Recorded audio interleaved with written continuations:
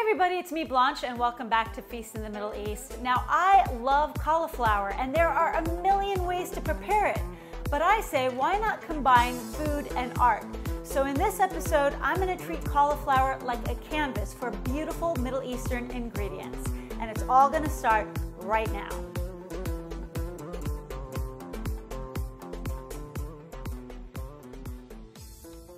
All right, as you can see, I've got a funky looking shaped cauliflower. That's because I already sliced the edges off. Now this dish is actually Lebanese in origin.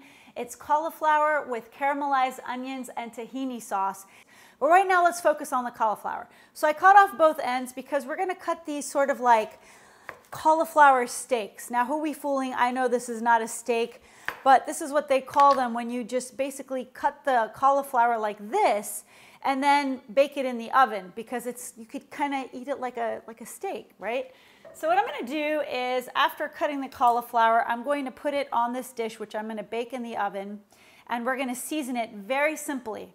So what I'm going to do first is spray it with some olive oil.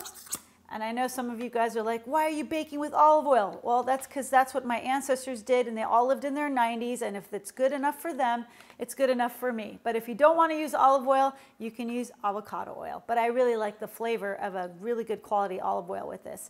So I'm just spraying both sides of the cauliflower with the olive oil, and now we are going to season it with some salt on both sides, like this. Go salt, sea salt, Himalayan salt, whatever you like. Okay, and pepper. Let's flip this over and get some pepper here. And now for the final seasoning touch, we're going to use sumac. Now, for those of you who don't know what sumac is, it's like a berry. It's got a tart flavor, and it gives sort of like a lemony type of flavor to vegetables, fish, chicken. We use it with everything in the Middle East. Now this particular kind, I love this brand, Sea of Herbs, and as a gift to you guys, if you're watching right now, if you go to seaofherbs.com, put promo code BLANCHE20, B-L-A-N-C-H-E 20, then you could get 20% off. This is literally from Jerusalem, guys. They will ship it to your door from Jerusalem, and it's the freshest, most delicious. I smell that fruity scent already. And what I'm going to do is sprinkle it on both sides of the cauliflower. That's going to give it that Middle Eastern touch. And the final touch is some minced garlic. So I've got some minced garlic. I'd say about 2 cloves finely minced. I'm just going to sprinkle it on the cauliflower so that when we bake it in the oven, it's got a nice garlicky flavor. I've got my oven set to 400 degrees, and we are going to bake this for about 20 to 25 minutes until it's nice golden brown. So let's do that right now. Okay. Now this is really going to make the dish, caramelized onions, because they add a beautiful sweetness and appearance. So what I do is I just take a huge onion. Actually, we're going to need a couple of onions for this, and I slice it in half like that. And then we're just going to slice it lengthwise. It's really easy to caramelize onions. People can get intimidated. There's really nothing to be intimidated about. So we just slice it in half like that, and you just take it apart with your fingers, and you can see they come out in nice long slices ready to be caramelized. And you can see just like that. It's not difficult at all. So I'm going to go ahead and do this with the second onion, and then I'm going to show you how easy it is to caramelize them. Okay, so here's a tip. If you are really sensitive to the onions and it makes your eyes cry, I actually chop onions like this with my sunglasses on. And conversely, I even use my son's goggles. So these come really in handy. They're even dirty right now, but if I have to, I will even use goggles. It really helps. Like right now, I'm so used to this that it doesn't make my eyes water. But just a nice little tip to make cooking easier for you guys. Okay, so that's my tip of the day. So now we've got all our onions sliced, and what I'm going to do is add some olive oil to the pan, probably about 2 tablespoons worth right here. And what we're going to do is wait for the olive oil to heat up before sauteing the onion. Just take like the 15 minutes or so to saute the onions, and have some patience. It'll all be worth it in the end. So here we go. We're putting all the onions in here. and, you know, listen to a good podcast. That's what I do. I listen to political podcasts while I'm sauteing onions, and it makes it go by a lot faster. So what I'm going to do is just, you know, over medium heat, we've got it over medium heat, oops, is just saute the onions until they're translucent. You want them sort of nice golden brown. So I'm going to just saute this and stir this around for a bit. All right. I mean, at this point, they taste straight up like candy.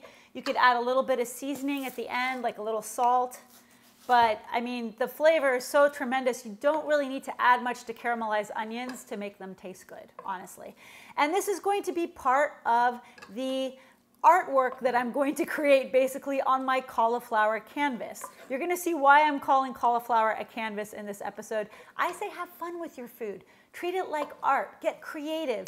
Put your heart and soul into it, and it becomes more than just cooking. I'm going to make the paint for the canvas, okay? The paint is going to be made with tahini.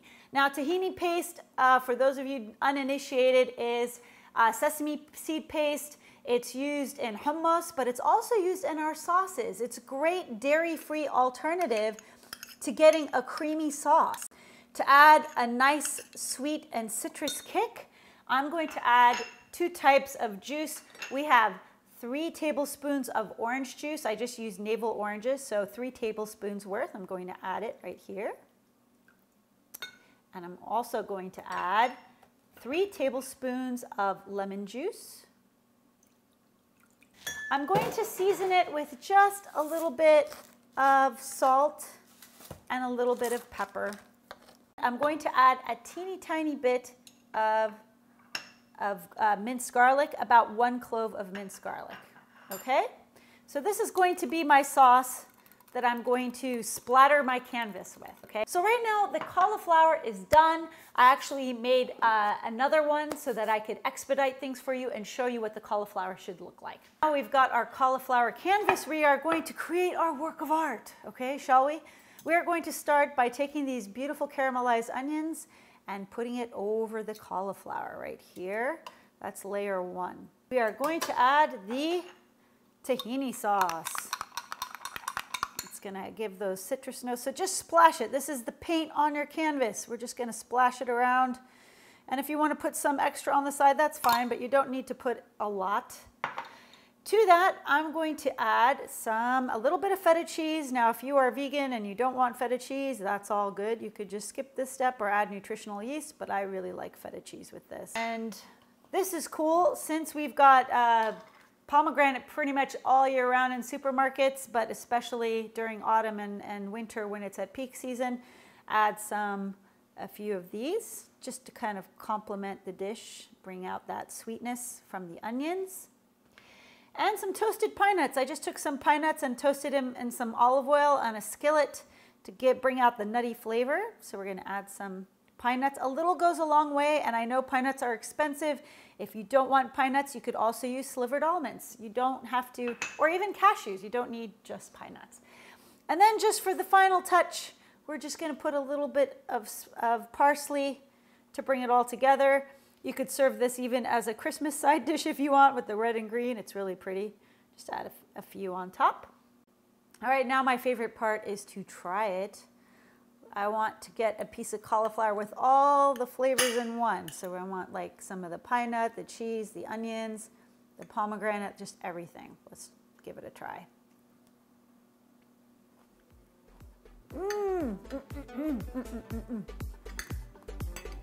It's like a flavor explosion in your mouth. Now, for more recipes, as well as an update on my cookbook, which is coming out hopefully this winter, go to www.feastinthemiddleeast.com. You can subscribe to my newsletter there, and that way you can get all my latest episodes. Of course, you could subscribe to this channel because when that book is completed, I'm going to be so excited, I'm going to share it with the world. Until next time, صحتين. Just going to eat one more bite here, yeah.